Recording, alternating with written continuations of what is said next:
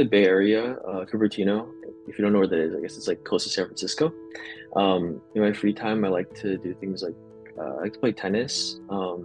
I played the tennis team in our school. I like to play video games with my friends, basketball with my friends, because most of my friends play basketball.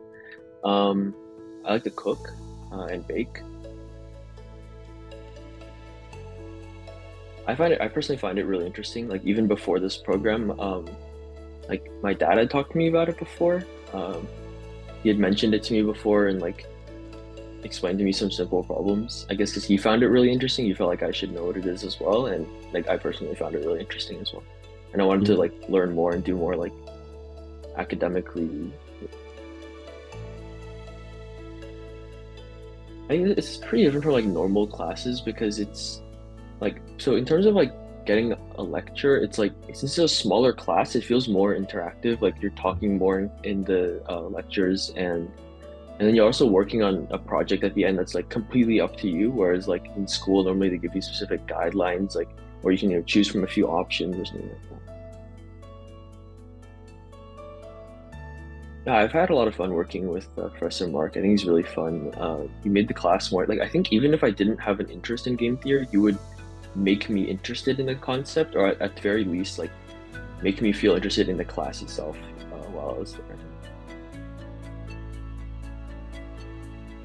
What I'm doing is I'm analyzing. It's sort of like poker, but it's since poker itself is an extremely like hard to look at game. It's a really simplified version of poker, which is a four-card deck, and each player uh, draws one card from the deck. And based off what card you have, obviously you know there's three options for your opponent's cards, and based off that, I'm analyzing like basic strategies that players would use, such as like a really aggressive play style where you always bet, or a more passive one where you prefer to check and fold.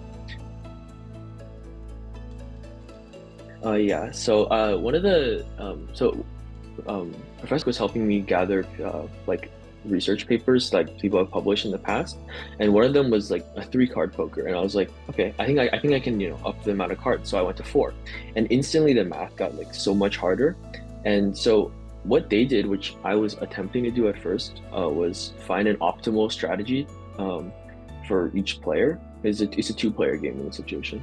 Um, and with four cards, at least with the way I was doing my math, it became impossible actually. And I was kind of stuck on it for a few days, like trying to decide what to do because the math itself wasn't like the way they could analyze their math wasn't possible for mine due to the number of variables I had. So instead, I decided to change my direction. So instead of finding an optimal strategy, I decided to analyze like simple strategies for each player and how they interacted with each other. I think I had a phase where I watched a lot of poker online.